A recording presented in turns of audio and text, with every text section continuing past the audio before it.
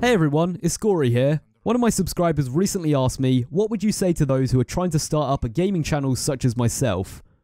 Don't.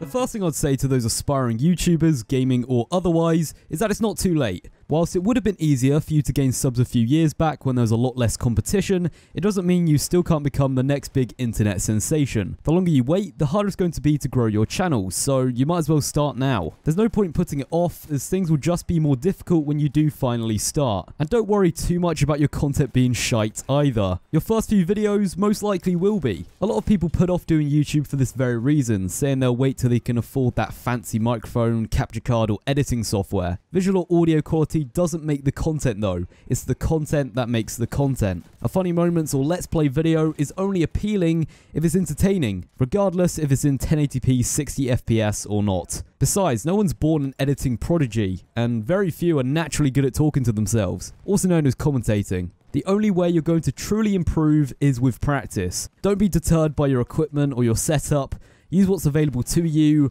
just get stuck in and have some fun. You'll hear this response from creators a lot when they're asked for advice on starting a channel. You've got to be unique and stand out on the site. No longer is it viable to just make Minecraft Let's Plays, at least not if you want to grow. If you're making them purely to have fun, then more power to you. But if something's already been done a million times, what's the point of just adding to that number? Unless you can do it better than everyone else, find something more niche. An area of content that entire channels haven't already been built upon. Whilst at first it may seem like an impossible task to come up with a series that hasn't been done before, there are a few things I can suggest to help. Firstly, as soon as you get an idea for a video, a whole series, or even just a name for said video or series, despite not knowing what the content will be, just that it's a solid name, write it down. The last thing you want to do is come up with an original concept for a video, then forget it a few moments later. I tend to use a note-taking app on my phone since I've always got it on me. The next thing I'd recommend is try and draw influence from other creators. However, there's a big difference between being inspired by someone and blatantly copying their format.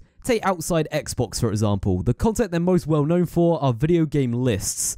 X times something did something. That probably made their videos sound really boring. They're not, honestly. Those guys make fantastic content. Now if I decide that I wanted to start making list videos in the style of Outside Xboxes, that's fair enough, providing it's not an exact copy of the same topics. It's definitely not fair of me to recreate the same lists with the same items on said lists on the same game, plagiarizing Andy, Mike and Jane's hard work. But if I took that format and decided to apply it with my own ideas for video game lists, that's far more acceptable. The final thing I'd say if you're stuck for ideas is just play a game. The amount of times I've just been messing about and came up with a great concept for stuff to do in is uncountable. Hey, maybe even record that play session in case something particularly awesome happens.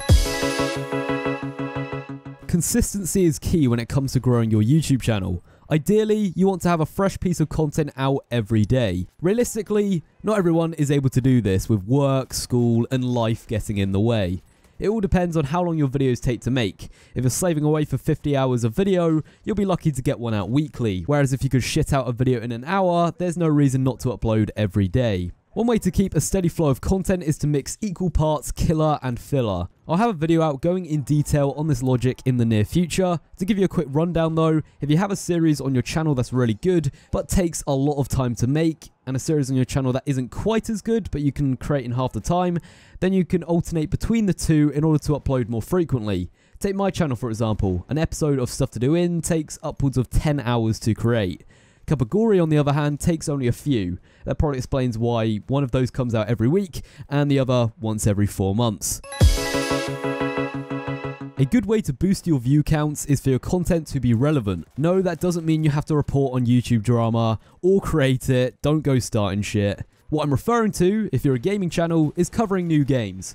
I'm not saying that you won't be successful playing older titles, but you've got a much better shot at growing when you're creating videos on a game that everyone is searching for. There's two issues to this strategy, however. The first being, you've got to be quick. If you're not amongst the first to upload on that new game, you'll be buried under everyone else in the search results. And the longer you wait, the harder it's going to be for your video to get noticed. It doesn't help that larger channels get review copies of games, allowing them to prepare and even upload content early. The second issue with trying to be first is that it's bloody expensive to keep buying new games. Certainly if they're $60 AAA releases. Creators racking in higher view counts could get away with it due to the ad revenue generated on the videos far exceeding the price tag of the game, or, as mentioned earlier, them being provided keys for free. Supposing you want to try this strategy of being first out the door, you're going to have far more luck with indie titles. With nowhere near as much marketing and hype as AAAs, you've got a far better chance of making the front page.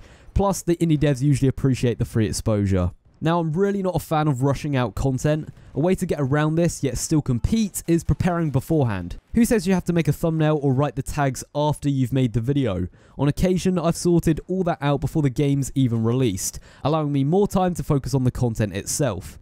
Anticipating not only the popularity of a game, but the more popular elements of said game should give you plenty of ideas for content that will do well. An obvious example would be Call of Duty. The vast majority play COD every year for its multiplayer, not its campaign. Hence why there'll be more searches for multiplayer gameplay opposed to single player. On the other hand, since you're a small channel and know that everyone's going to be making multiplayer videos, it might be better for you to focus on another part of the game. Hopefully that illustrates how a little preparation can go a long way. You somehow battled your way to the top of the search rankings, only to be let down by a shit thumbnail. To put it into perspective, imagine there are two identical Let's Plays next to each other. Same game, similar title, similar length. You've never heard of either YouTuber before. You're going to click the one with the more appealing thumbnail, right?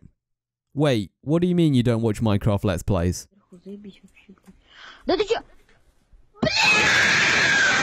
Alright, what about these?